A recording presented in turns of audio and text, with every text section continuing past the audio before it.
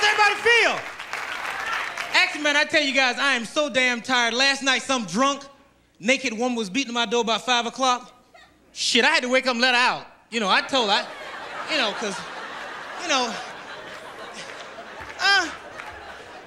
shit done got out of hand.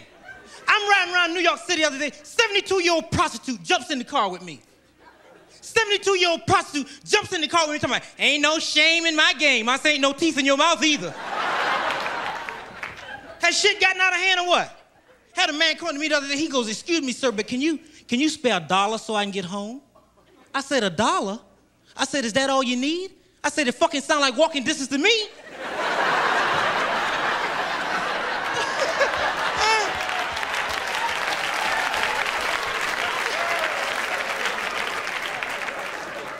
Shit has gotten out of hand. But you must ask why and how. Don't go through life not knowing what's going on. Nothing but terrible shit. And before we move along, let's have on the count of 3 a nice see you to Mr. Bush. 1, 2, 3. See ya! It wasn't Bush time at all fucked up, wasn't it? He wait to the end of his term to send the troops to Somalia to help the starving people. But what puzzles me about the whole situation is that they still over there having babies. Now, I don't know about you people out here, but if I ain't had nothing to eat in 2, 3 years, poontang gonna be the last thing on my mind.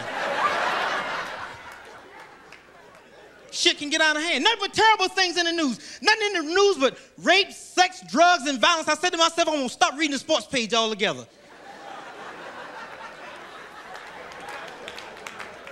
Shit can get out of hand.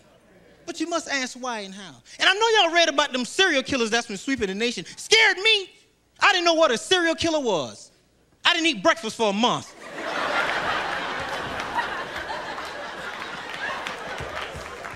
I didn't. They said, Lenny, what you want for breakfast? Nothing, honey. But you saw this man, Jeffrey Dahmer. The man chopped up 15 people and ate them. I think we should send his ass out to California and let Judge Wapner hear his case. Right? Because you know when you go see Judge Wapner, if you ain't got no estimates, no receipts, you can kiss your ass goodbye. The man chopped up 15 people, chopped them up, ate them up, pleaded insanity, and went to jail. Mike Tyson ate one person.